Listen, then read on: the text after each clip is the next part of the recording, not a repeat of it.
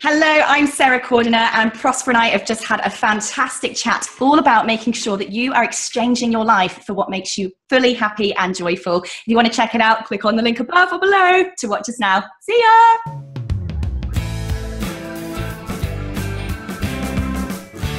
Welcome to yet another exciting episode of the Online Prosperity Show. And today we've got none other than Sarah Cordiner. Now, Sarah is an entrepreneur, an author, and a speaker, and she's been listed by Huffington Post as the top 50 must-follow entrepreneurs for the year 2017. Now, she's got 11 years experience in business, especially in the education industry, with over 9,000 students and over 131 countries, and she's won multiple awards. Now, Sarah, tell us a little bit about yourself there. I was recently listed by the Huffington Post as one of the top 50 must-follow female entrepreneurs for 2017. I'm a 4 times international #1 best-selling author, TV host, podcaster, and I run it all in my pajamas from the spare room in my house in a remote Australian town of Broome. And I'm a mummy, which is my most important role. Understandable. Well, okay, so let's just put it all into a nutshell. You are a mom that is actually living the dream. You left, UK, and now you're living in Australia, impacting lives while you're doing what you love best, right? That's right. Yeah, there's no other way to do it. Understandable. All right. So obviously, let's start off with, a lot of people are not happy, or they cannot get themselves out of their comfort zone. You're coming into Australia. Did that change anything about your livelihood, what you knew before, and how did you then come to become well-known? Even Huffington Post is talking about you for people to follow you. Yeah, my story actually began, I started my entrepreneurial dreams when I was 19 years old. So wise, luckily untainted by any kind of life's challenges. So I was just full of untainted motivation. Business went really, really well. I managed to get some contracts with local government. And actually, my first employee was my university lecturer at the time, which was pretty epic for a 19-year-old. But yeah, when basically life changed, I fell in love and moved abroad and so on. And I actually found myself rocking up in Western Australia in the early 2012. My husband was working away at sea. I didn't know at the time that you could sell a business. Not even that long ago, I didn't know that. So I had actually shut the doors on a very successful company back in Europe. And I literally arrived in Australia with nothing but a suitcase.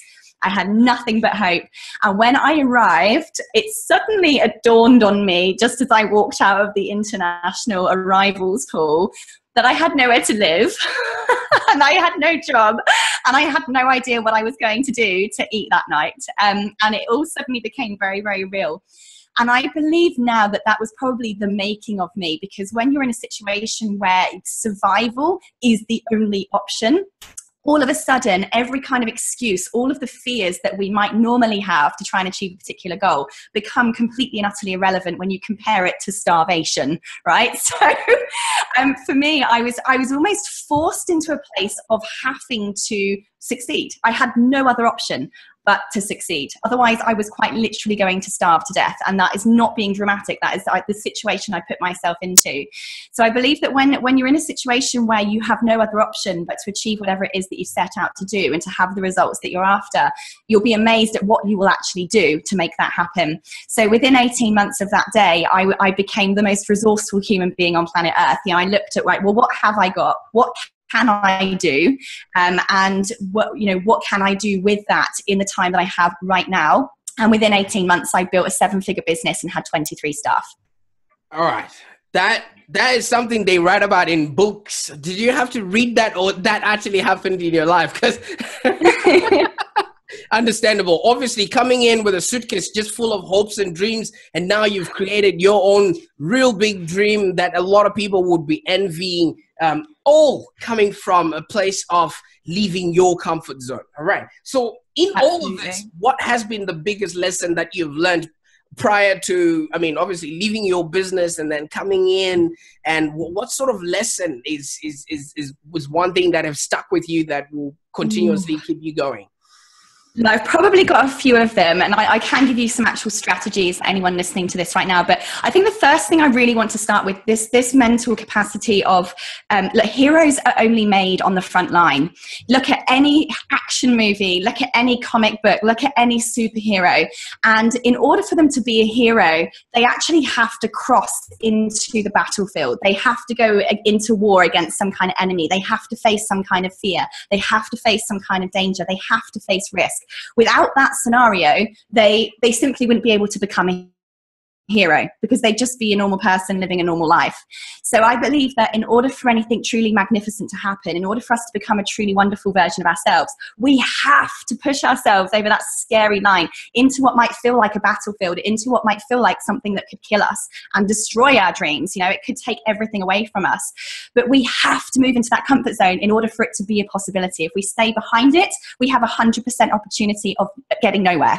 If we cross that line, we have a 100% chance of a 50% possibility of getting that like heroineship, or becoming that hero, or the best version of ourselves. So we have to get comfortable with being uncomfortable. We have to be prepared to take that risk if we want something worth having. So that's probably where I'd begin. And the second thing is the whole thing that really initiated our conversation today, Prosper, was a post that I put up today. And that post was, what are you doing right now? What are you doing right now? And is this worth exchanging your life for? I want you to look at the last 1 minute of your life and ask yourself, was that worth exchanging your life for? And I ask myself this all the time, because I think a lot of the people probably listening to this, because of yours and my connections, Prosper, are probably self-employed business owners of some kind, or in the entrepreneurial world, I'd expect, or thinking of moving into that. And what we often do is we kind of focus on our tasks and our to-do list. Like, we have this goal list, the stuff we want to achieve, the income we want to earn, the amount of freedom we want to have. We've kind of got this picture as we're in business. But what I think happens is we become so obsessed with our to-do list that we completely forget what we're actually doing all of this for. And very quickly we fall into a place of being yet in another grind, in another trap, in another hamster wheel, wondering what on earth we're doing with our lives every single day.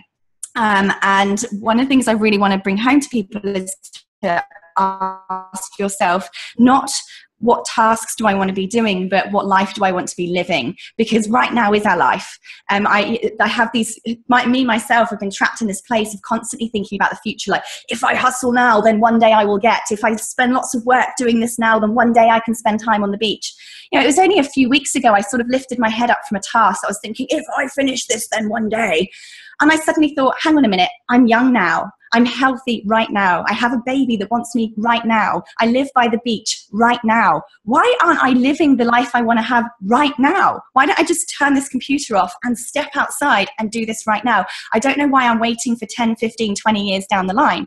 So what are you exchanging your life for right now? Because everything you're doing at this particular moment, you are literally exchanging your life for.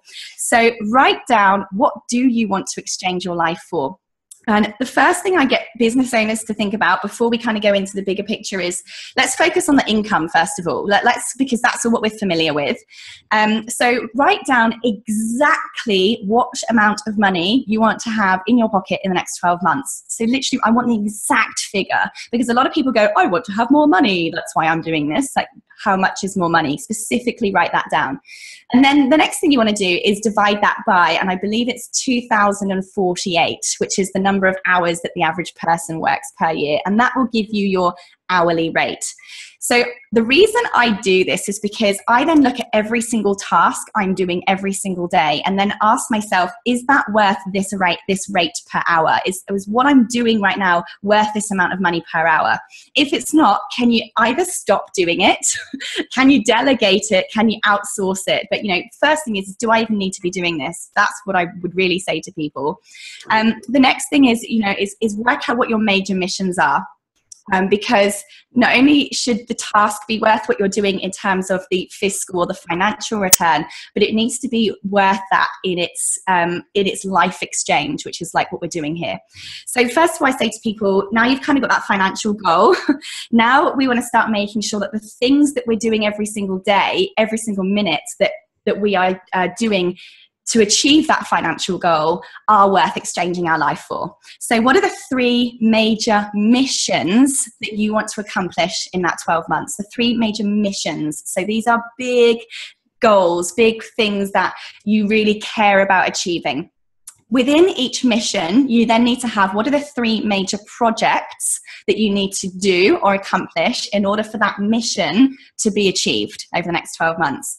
Then within each project, what are the 3 major tasks that you need to do in order to complete the project, which will then achieve the mission. So I then break those tasks down, 1 task per month, so that you've got the whole next 12 months tasks planned out. Because what we do is when I go back to that tasks list, we often as entrepreneurs and business owners get so fixated on our task list and we think if I achieve everything on this task list, then my goal, my life will be achieved. The things I want in life will happen. But if the thing is our tasks list never ends, right? Hopefully it would never end, because if our task list ends, then we're not going anywhere. Clearly we've stopped or we're dead or something. God forbid. So what happens if we focus on a task list, because it never ends, is we never get this sense of achievement or completion, and we can feel like we're going on a hamster wheel, and that's when our motivation starts depleting and our energy starts depleting, and that's when we sort of stop working on our missions and we feel like, what am I doing? I'm never getting anywhere, when actually we are. So focus on the big life missions and what you actually want, then the projects, then the tasks, and then eventually what you should be seeing is this whole list of stuff to do that doesn't actually align to any of your missions. You know, if you've got anything on your to-do list that doesn't directly align to a major mission, then stop doing it. Stop it. Just stop it. It's not helping you achieve anything that you're working towards, so quit it. And on that final check then, is to go back to that sheet. Now you've got your major missions, your major projects, your major tasks.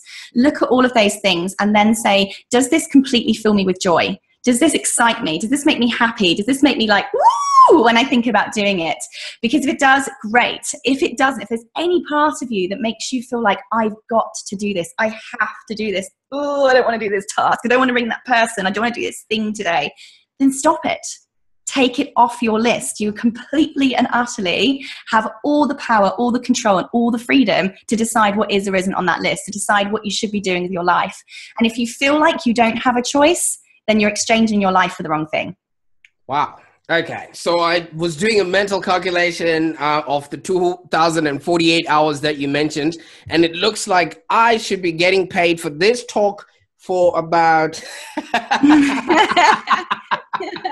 Fantastic points right there. I'm actually was taking notes as you were speaking, because you mentioned, a diverse amount of points, because people got to leave, you got to learn and also contribute of all the things that you were putting together there. Now you've showed us the part about leaving and the learning aspects. Now you've got to learn some things in order for you to go then and have the energy that you have, know the direction that you're talking about and stuff like that. How then do you have people, or how do you advise people to maybe learn how to maybe become at least half of what you are at the moment? Look, I think the biggest thing is you have to start somewhere. One of the things I want to say to people is epiphanies are lies. Epiphanies are complete rubbish. There's a lot of business owners I meet out there. I teach people how to create courses for a living. So a lot of people say to me, or a lot of business owners say, well, I haven't started my business yet because I don't really know what my thing is. A lot of course creators say, I haven't started creating online courses yet because I don't know what my thing is. A lot of speakers and authors say, I haven't created a talk or written a book yet because I don't know what my thing is. And it's almost like they're sitting around twiddling their thumbs, waiting for this magical epiphany to just appear upon them while they're sat on the toilet or something. This magical moment is never just going to ping upon you. Steve Jobs didn't just invent a Mac computer. Edison didn't just invent the light bulb. Everything you do and every successful business you've seen, every successful person you could come across in your life got there over an evolutionary process. They took step 1, and when they got there, they figured out then where step 2 was. There are too many people out there that are trying to open door 20 with key number 1. Too many people compare their day 1 to somebody else's year 12. And this is where they think, I must know what I'm doing. You have to take the first step. step before you know what the second step is. You know, all of my professional speaking, all of my topics, everything I do came about because I went out and did the first talk, and I figured out what I did like talking about, what I didn't like talking about, and I iterated it. You know, these people work out through feedback, through delivering the first talk, or starting the first business service, what worked for them, what they enjoyed, what they didn't enjoy, and they iterate it again. Constant change and evolution is absolutely critical towards any kind of success. If you're not changing, if you feel like you've figured it all out and you feel like you don't have to keep iterating, then you're doing it wrong. You know, the world constantly changes. Our customers' wants and needs change. The way the information that people want constantly changes. The way we deliver that, who we are, everything around us changes. So you never have the perfect thing. In fact, everything is always evolving.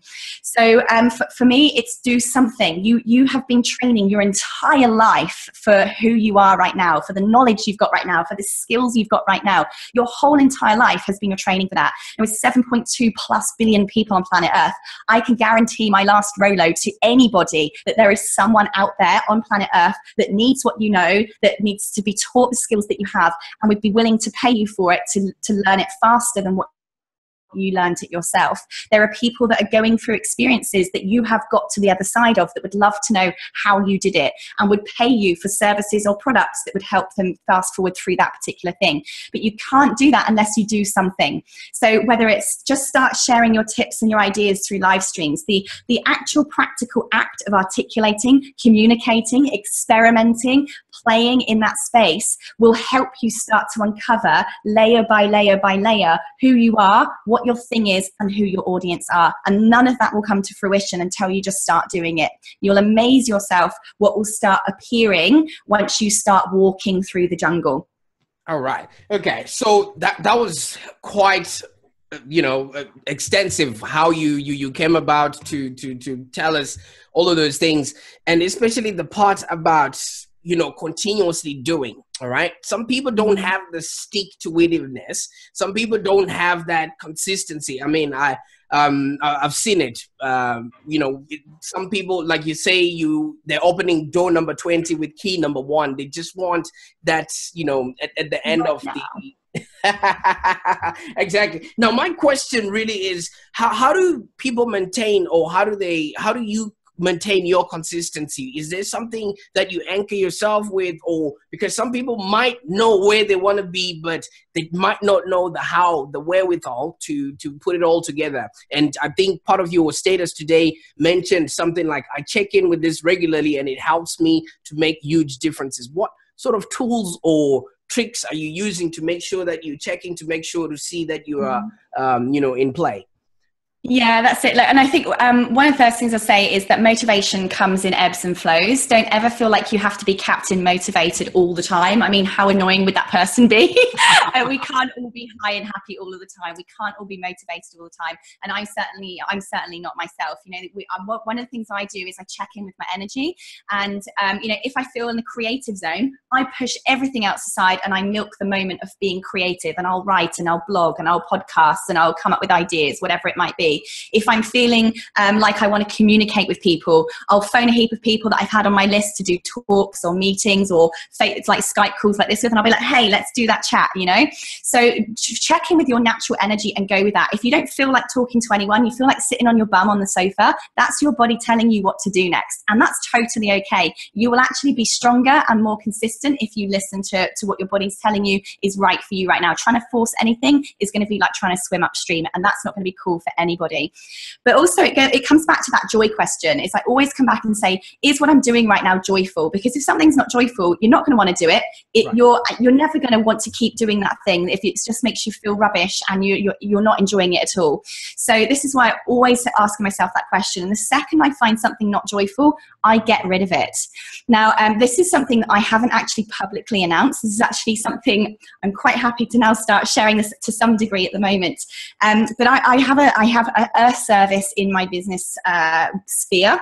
I have a lot of streams of income, but I have one particular service that sort of for the last 12 months I found very frustrating.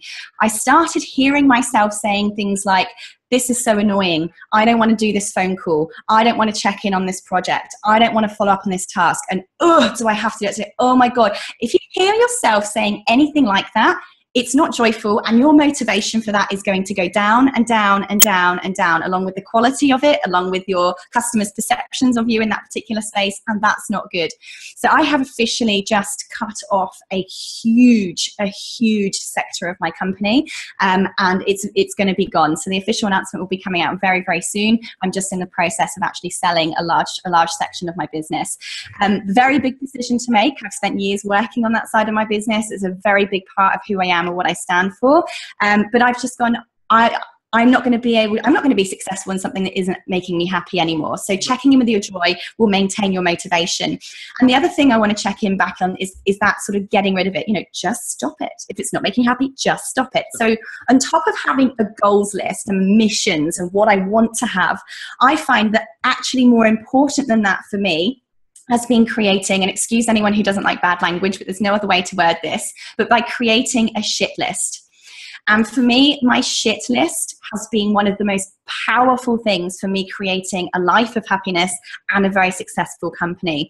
Because the things that made you unhappy, annoyed you, frustrated you, felt like a chore, in any way felt uncomfortable or boring to do, why are we doing it? Stop it. Get rid of the people that annoy you. Get rid of the stuff that's irritating you. If someone posts a status on Facebook that gets up your nerves, delete them. Like anything that you're doing in your life that in any way vaguely or remotely irritates you or gets up your nose or doesn't make you joyful, just stop it.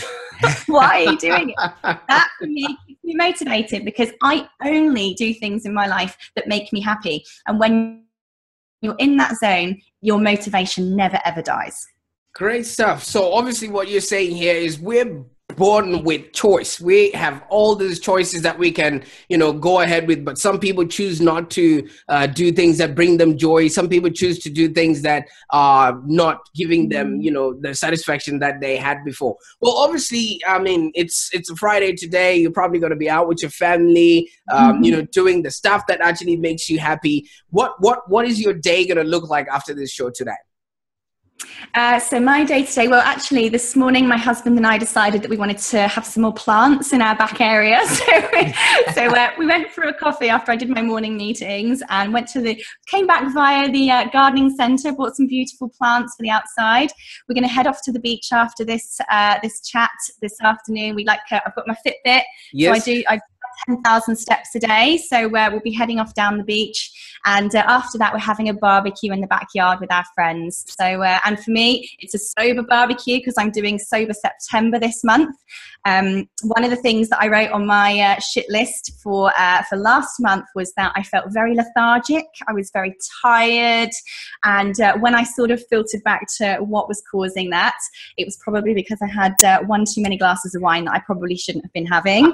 And we all know that wine interferes with our sleep. It makes us groggy. It's a depressant. It's just no good for us as much as I love it.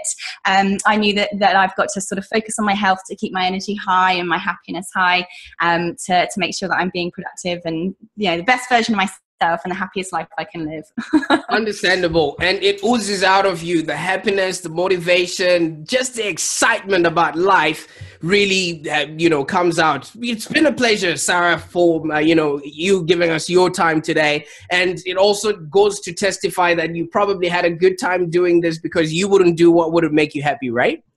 Exactly. No, that's it. When you find your passion, when you find something you love, and for me as an educator, it's inspiring other people. So if anyone is inspired by this, then this was just the best time. Not to mention, it's been lovely talking to you as well, Pros. We've been friends on Facebook for a while now, and it's lovely to meet people, sort of, albeit digitally.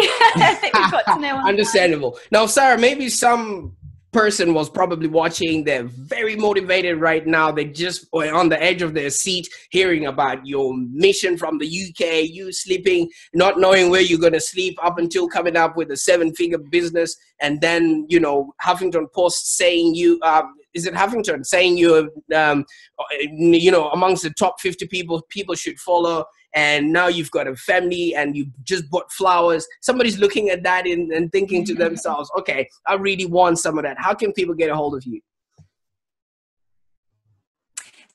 Well, look, I'll just let you know how you can get hold of me, but take this slow, everyone. My world, my life right now wasn't built overnight. And honestly, I can tell you right now, in 12 years of working very, very hard, very long hours, days where I have overworked myself and made myself very, very sick.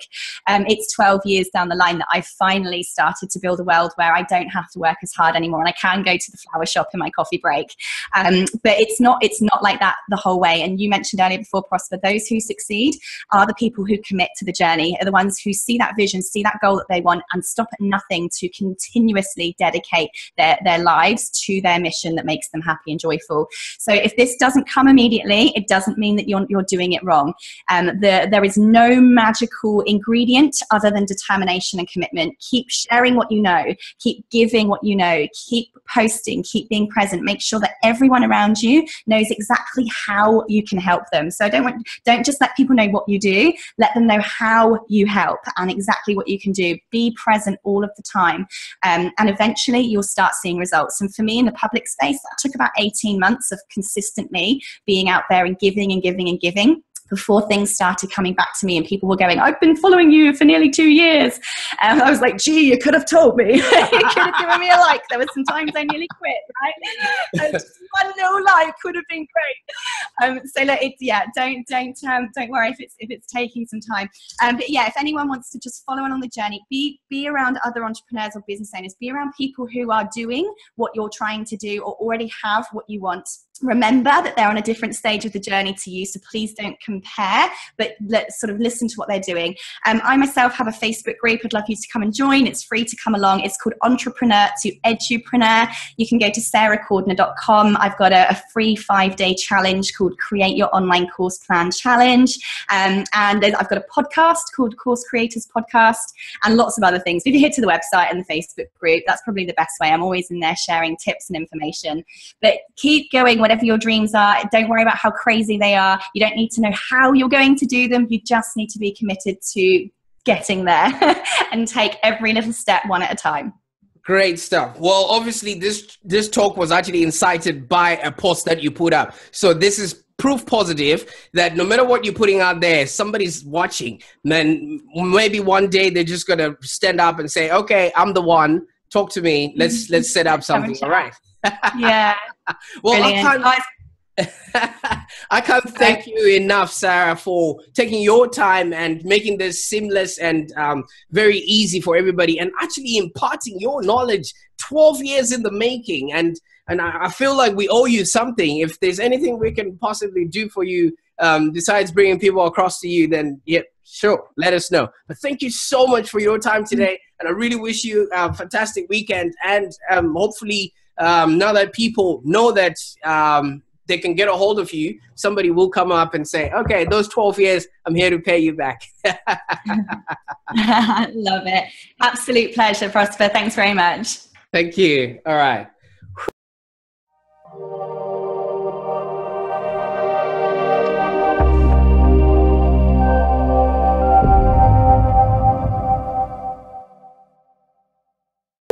Good stuff. See, I was still starstruck, and I was just mincing my words. English is not my first language, so. Okay, I'm gonna ask for. Oh, really? Oh my gosh! Wow, you're not doing bad. Sorry? Yeah, carry on. Sorry. I'm gonna ask for a little favor. I want you to introduce the show. Can you hear me? Yeah, of course. Yeah. All right.